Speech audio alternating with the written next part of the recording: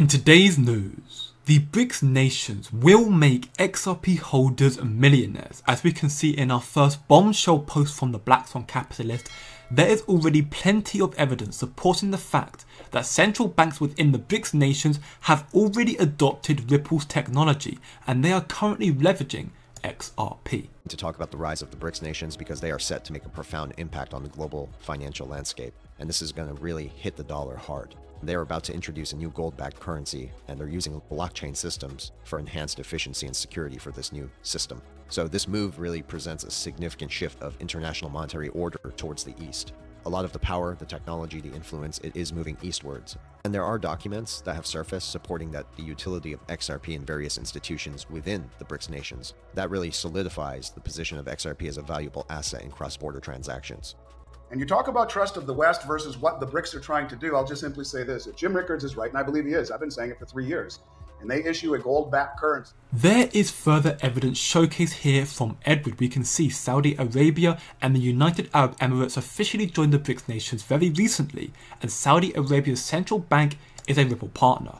Ripple has live cold in the United Arab Emirates, and Ripple Sword 2023 was also held in Dubai. This evidence is enough alone to understand the close connections and ties Ripple has to the BRICS, and the reason why the BRICS nations will make you a millionaire is explained in this bombshell video here from CEO and founder of Mercury Radio Arts, Glenn Beck. This video is from almost 2 years ago, but is just as, if not even more relevant today. This should be starting to become more clear to you all now.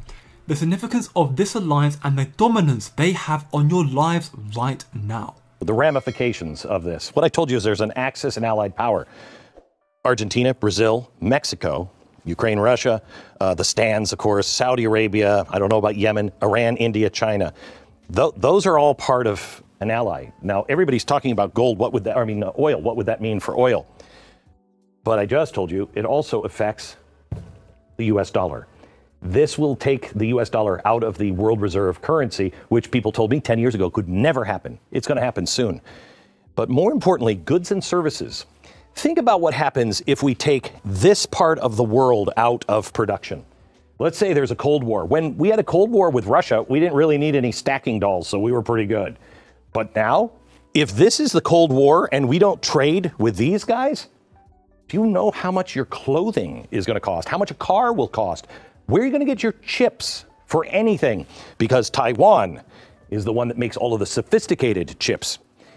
This is going to change everything about your life, everything that you think you know about America. The BRICS already have the majority of the world in a chokehold, and with their recent developments diverting further away from the dollar, that hold is only getting tighter. But thanks to the growing dominance of the BRICS and the close connection Ripple and XRP has to them, this is why it's strongly believed that XRP will be used as a bridge currency for the new BRICS currency, while XRP holders will become millionaires. Thanks for watching. Please like, share, subscribe, Godspeed, good day, and good night.